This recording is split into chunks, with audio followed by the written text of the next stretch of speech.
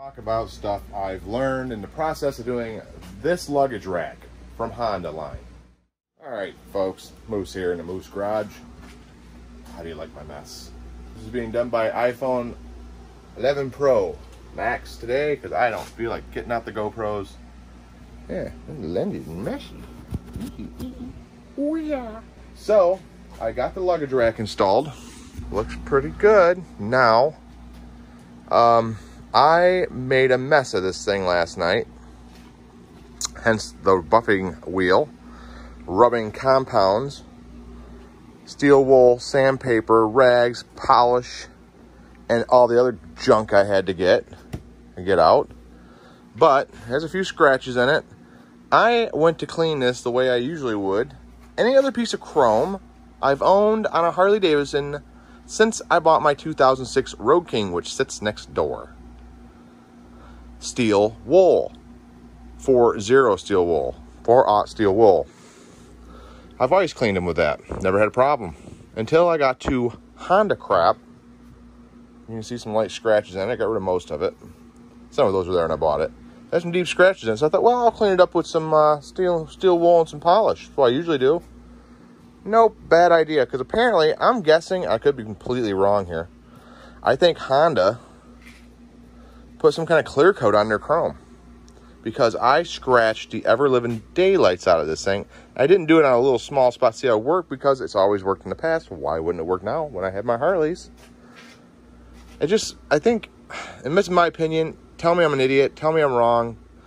Maybe I just used the wrong stuff.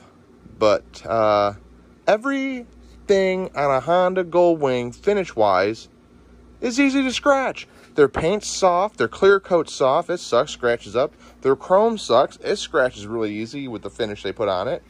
Their dashboard lens thing sucks. This little bastard right here will get scratches like you wouldn't believe. I got some on it anyways. Everything on this bike scratches. It's freaking horrible finish from Honda. Japan, if you're listening, get your shit together, man. Your paint scheme sucks. The bike's awesome, but everything else, bullshit. So yeah, I couldn't get it perfect. Let's see if I can get some sun in here. Block out the light. It looks better in the sun. But I managed to bring it from, let me show you a picture of what it looked like after I tried to steel wool it. And then I tried to make it uniform. So mind you, I tried to make everything look the same. It really looked like garbage. And then this is how it looks now. You can see yourself in it again. Look, there's my phone. Ooh. There's Moose. I just got a few little spots I couldn't get perfect, but other than that, and it looks again like clear coat. It looks like a feather edged clear coat. But I got most of it, so I think it'll be fine. I'm planning on usually keeping the luggage up there anyways. I might take it off later on this winter and send it in, have it chromed by a shop that knows what they're doing with chrome, because apparently Honda doesn't. Or maybe the guy who owns it doesn't. It must be me, but I've had Harleys for years, and I've cleaned the chrome the exact same way I did this one. I've never once hurt chrome on my Harley. So I'll stand behind that. So I guess maybe I should have looked into it and made sure on this, but it looks pretty good. It's got some light haze marks in it. It's going to happen with chrome. I mean, that's always the case. You're always going to have haze marks. It's a beautiful day, the 29th of May, the day before Memorial Day. Thank you, veterans. And this is Moose. I'm in the garage. Well, right now I'm standing out front of my garage. That's the Goldwing with a luggage rack. Looks pretty good.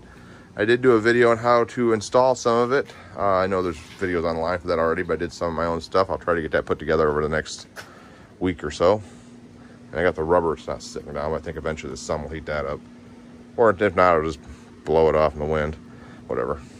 And then everything looks pretty good other than that. So I saved it, but it took about 4 or 5 hours of my time with a buffing wheel and some compound and some chrome polish to do so. And there might be somebody out there who could do a better job than I did, but I finally got to the point where everything looked pretty good. I'm like, I can live those few spots, piss on it. Get her on there and get her going. So there's my luggage rack on my Honda.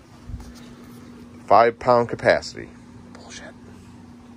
And I'm pretty sure that this is what I'll be keeping up there. It has all my rain gear and the cover in it, so I'll never be able to see the chrome anyways. All right, well, this is Moose saying I'll talk to you later. Thanks for listening.